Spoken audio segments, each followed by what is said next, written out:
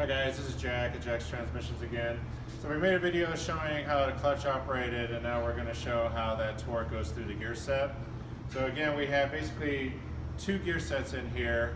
One is 246, they're independent of each other. One is 246 and the other one is 135 reverse.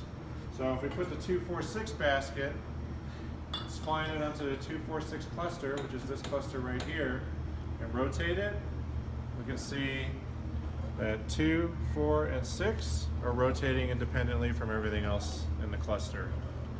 Now when we look at the front here, we find that the 246 shaft is actually hollow inside, and the 135 reverse shaft is in the center. So we take the 135 reverse basket, spline it into that shaft in the center.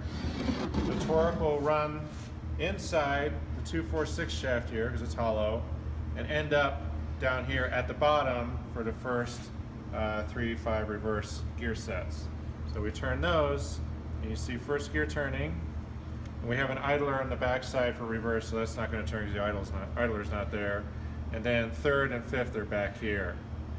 So when you put your car in drive, first gear and second gear are going to be selected at the same time. So first gear, second gear, and now we take off in first gear. What the car is going to do, or the clutch is going to do, is it's going to engage the clutches for the B basket and rotate the B basket. So now we're moving in first gear.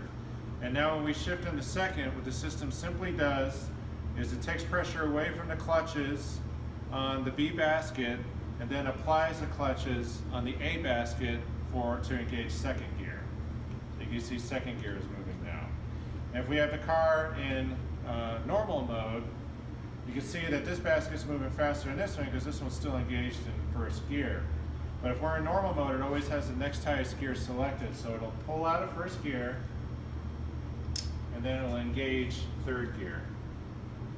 If I can get it by hand. So now while we're in second, you see this basket's moving slower now because it's on a taller gear, third gear.